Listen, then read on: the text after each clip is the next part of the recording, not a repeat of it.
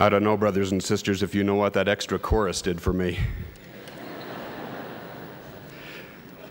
On numerous occasions, the Lord has commanded his disciples to search the Scriptures in order to learn and live the doctrines of salvation.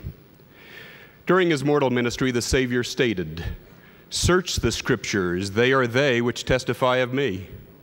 During his appearance on the Western Hemisphere following his resurrection, Christ quoted from the Scriptures and then said to the Nephites, "Ye ought to search these things. Yea, a commandment I give unto you, that ye search these things diligently."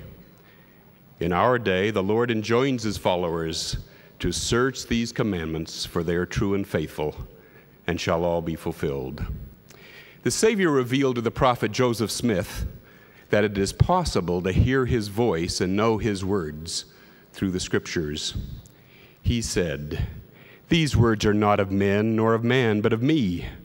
For it is my voice which speaketh them unto you, for they are given by my Spirit, and by my power you can read them one to another.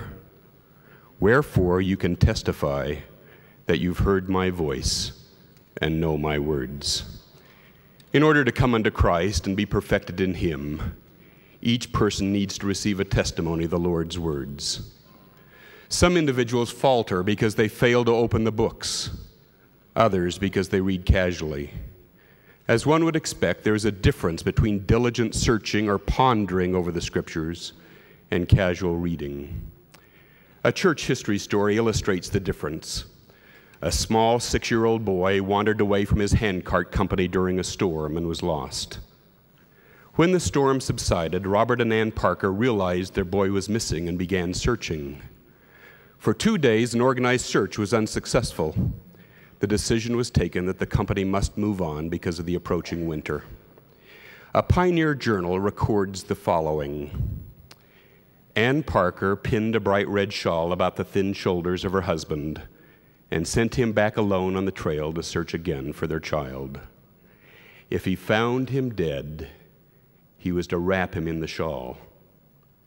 If alive, the shawl would be a flag to signal her. Anne and her children took up their load and struggled on with the company, while Robert retraced the miles of trail, calling and searching and praying for his helpless little son. One suspects that he did not just casually look behind a few trees or leisurely walk along the trail, but that he vigorously investigated every thicket, every clump of trees and gully or wash. At last, he reached a trading station where he learned that his child had been found and cared for by a woodsman and his wife. The boy had been ill from exposure and fright, but God had heard the prayers of his people. Out on the trail each night, Anne and her children kept watch, and when on the 3rd night the rays of the setting sun caught the glimmer of a bright red shawl above her husband's head, the brave little mother sank in a pitiful heap in the sand. She slept for the first time in 6 days. The story illustrates the difference between just looking and searching diligently. A casual and frequent exposure to the Scriptures will generally not open the door to the whisperings of the Spirit or provide insights into the Savior's life and character. We need to search the Scriptures with the same vigor that Robert hunted for his son, and with the consistency of the mother searching the horizon, if we expect to hear his voice and know his words. President Howard W. Hunter of the Council of the 12 in a General Conference address stated the following: "Those who delve into the scriptural library find that to understand requires more than casual reading or perusal. There must be concentrated study. One who studies the Scriptures every day accomplishes far more than one who devotes considerable time one day and then lets days go by before continuing." End of quote. The importance of possessing and searching the Lord's words is illustrated in the Book of Mormon. The prophet Lehi and his family had traveled from Jerusalem to the borders of the Red Sea and then a further 3 days' journey into the wilderness, when the Lord reminded Lehi that he was spiritually unarmed. The family, in their haste to leave Jerusalem, had not taken the Scriptures with them. They did not have the words of the Lord to earlier prophets.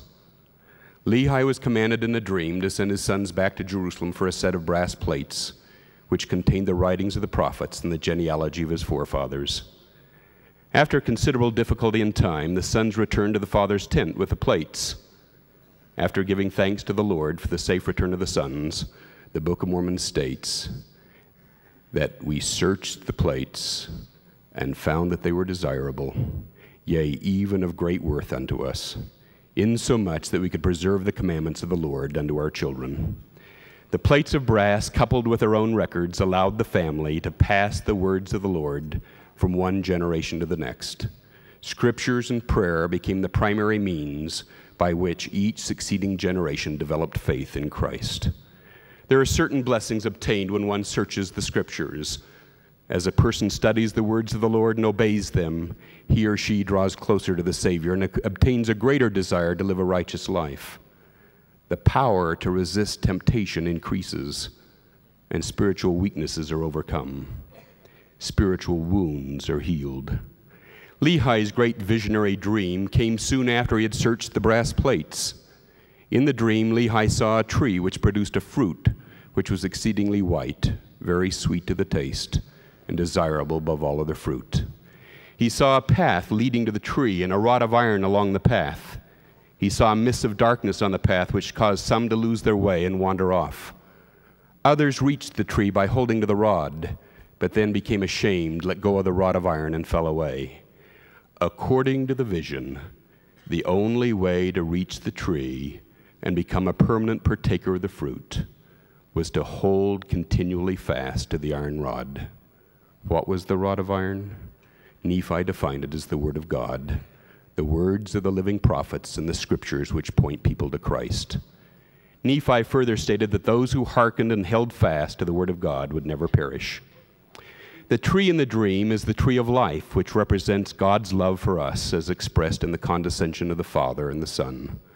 Holding fast to the iron rod builds our faith in Christ and his work.